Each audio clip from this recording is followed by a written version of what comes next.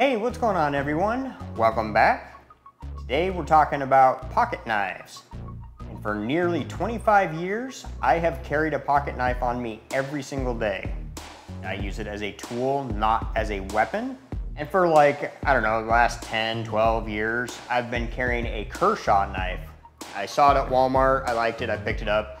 And it had open assist when I first got it, which means you kind of just push on the back lever here and it would snap open. But a couple years into it, it stopped working. So we're gonna see if we can take it apart today and get that fixed. So here's my knife. I believe this is like a scallion or a chive. I'm not entirely sure. It doesn't actually say it on there. The model number is 1620 Hotel 3. It's definitely seen some use. I don't know if you can see that, but there's actually a lock in the end here. And you can see that the blade is actually too short to actually engage that lock anymore. And so I did take it apart several months ago to see if I could determine the problem. And I actually found the torsion bar in there, and it was broken into two pieces. So I tried looking online to see if I could find one when I would think about it. It just kind of slipped my mind from time to time. It just kind of come in and out.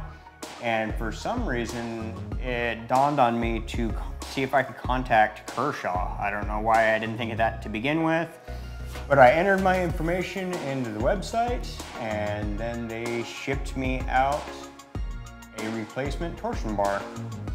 So now the question is can I remember how this goes into the knife, since it's been a little while since I've taken it apart. So I have a bit set that looks like this. I picked it up on Amazon several years ago. I don't know, it might have been like $12. But the smallest it goes down to is a T8 Torx bit, which is the big screw right here, but these little screws are actually smaller than that. So I have this guy that I got from Lowe's, it's Cobalt, which is Lowe's brand, and it does have some smaller Torx bits in it. And it looks like it is a T7. Never mind, the T6 fits better.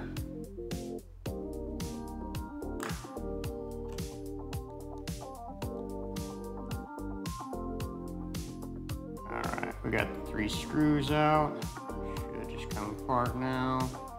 Oop, goes. Okay, so now like I said, the problem is remembering how this goes on in here. I think it's gonna lay in here something like that. We're gonna see if we can get this cleaned up first. It's kind of gross. I mean, it's in my pocket every day.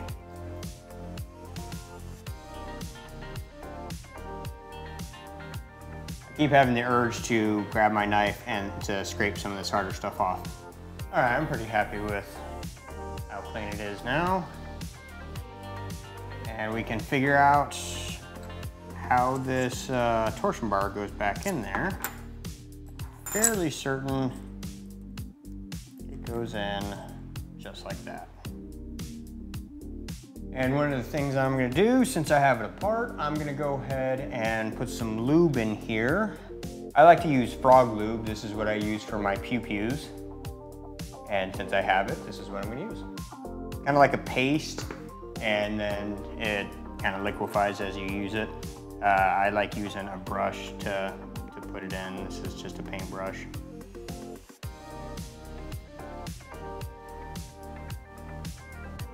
And then, I don't know if you can see that, one of the points is sticking up right there, and then the other one is in this U-shaped groove right there. So there's a tiny little hole in the blade,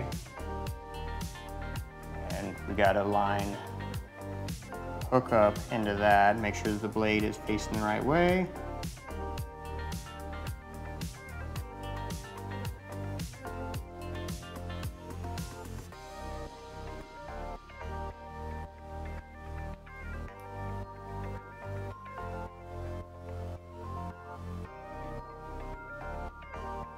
All right, we got it all put back together. Got to make sure that you don't over tighten this screw right here. We can just push on this back little tab right here with our finger. And it pops open.